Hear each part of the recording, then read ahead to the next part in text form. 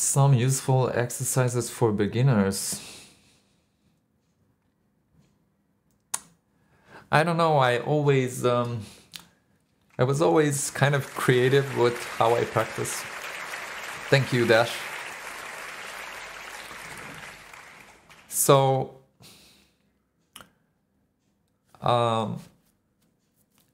so the way I go about that is I would pick a piece to play, one that I would consider that I can do this, I can learn this, or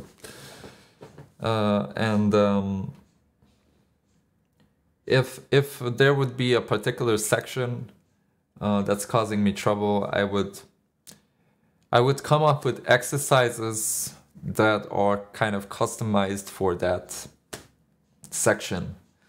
So it's always going to be something different, you know. Common exercises that can be helpful for every piece are scales. Scales are very difficult to play well, and they take a lot of time. But it's always good to practice scales.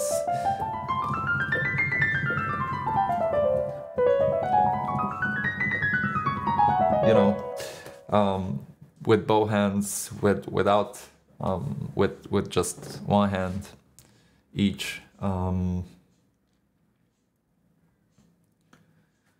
So I guess scales would be the answer. Start learning and practicing scales.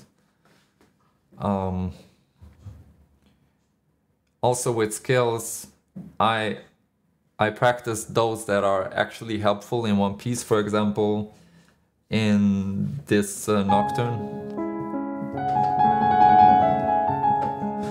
the end at the end there is this scale, right?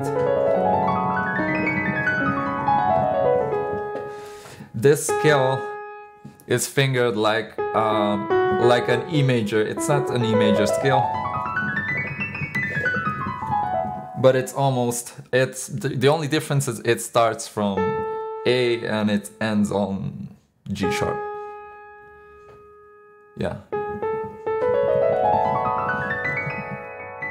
Oh, and it doesn't turn on E, it turns on D flat. So I would practice that scale for if I would want to learn this piece, I would then spend time practicing that scale, for example. Or the chromatic scale is also very often can be helpful. Yeah, I think that's the most important scale to learn to play on the piano, the chromatic scale. So those would be some of my tips. Of course, there are many things to say.